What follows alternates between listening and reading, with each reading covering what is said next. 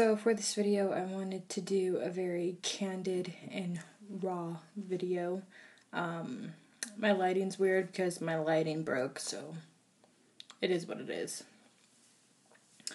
But I wanted to talk about something that I've been going through since I was 14, and I feel like people hear it and don't understand it, and I just wanted to talk about it because it's been really hard for me the last year. But I'm talking about my allergies. And you could call this a health video or my health video, but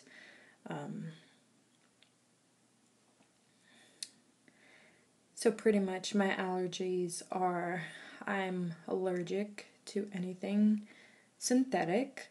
I don't know exactly what the synthetic thing I'm allergic to or if there's more than one because doctors don't test for that, so it makes it harder for the people out there that are allergic to certain chemical ingredients because there's no test to really try it. That means you'd have to read all the ingredients, and all the ingredients, there's like maybe 200 ingredients, 100 ingredients. I don't know the exact number, but there's so many chemical ingredients in every product that are sold on shelves that there's no way of really telling which ones you're allergic to and which ones you're not. So I stay away from all of them, and I tend to be allergic to all of them, so I'm just taking it as anything synthetic. So that being lotions, perfume, air freshener, soaps is a huge thing, hairspray, hair products, any of that, anything synthetic, that's what I mean. Anything that would be sold on a Walmart shelf or Target shelf, or something that's not all natural. And some things that say that they're all natural aren't all natural. I just want to throw some shade. I'm okay with that, but 7th generation, they proclaim that they're all natural, but when they rebrand a couple years ago, they started putting synthetic products in it because I used to be able to use 7th generation, and then they rebranded, and then I started having an allergic reaction to that, so I just wanted to put a PSA about that. But there's other people out there that have allergies, and all allergies come out in different ways in different people's bodies. That's just how it works. But for me, I start to swell. It usually starts with my hand, and thank goodness it's a slow one for me because some people can swell really fast, and I tend to be a slower one. So my hands get swollen, my cheeks get swollen, and then once my cheek and my face is a little bit swollen, it goes down to like my tongue and my throat, and then I can't breathe.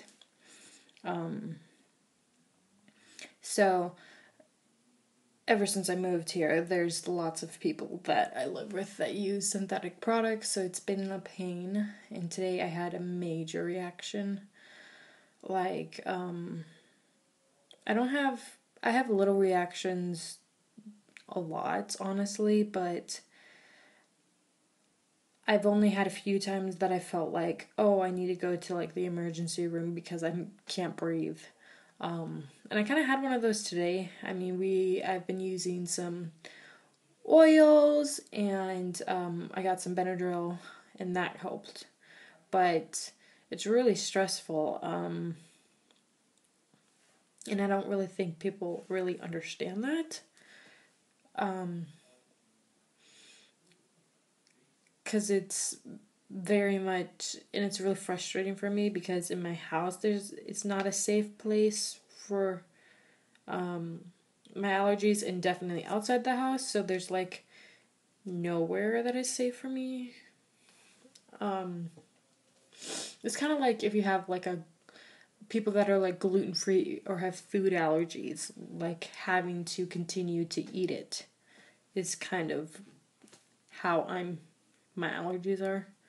But I really wanted to make this video and talk about it because I don't think people really understand it. And some people think I'm faking it or making it up, but I'm not. But yeah, that was pretty much it for this video. Not pretty much it, that was it. Nothing special, no fancy editing. Maybe I'll put in, no, I probably won't put in music, but I'll definitely put my little outro and my intro thing in. But yeah, just wanted to be real. Oh, I know how to feel. I know that love exists. It's asleep with the vicious burning.